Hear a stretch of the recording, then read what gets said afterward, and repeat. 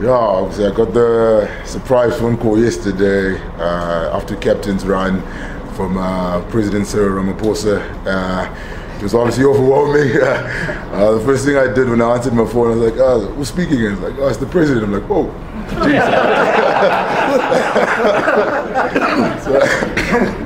I obviously had to get very formal pretty quick.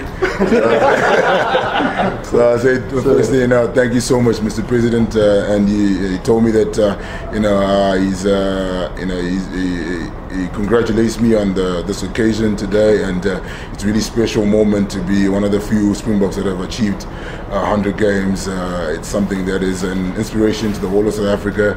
So it was very encouraging and was just overwhelming to hear him just praise me, and that he actually knows about me. So now it was really special. And then he kept it pretty short, so the whole time I was just saying, yes sir, thank you sir, and then he hung up the phone. But it was surreal. It was really amazing.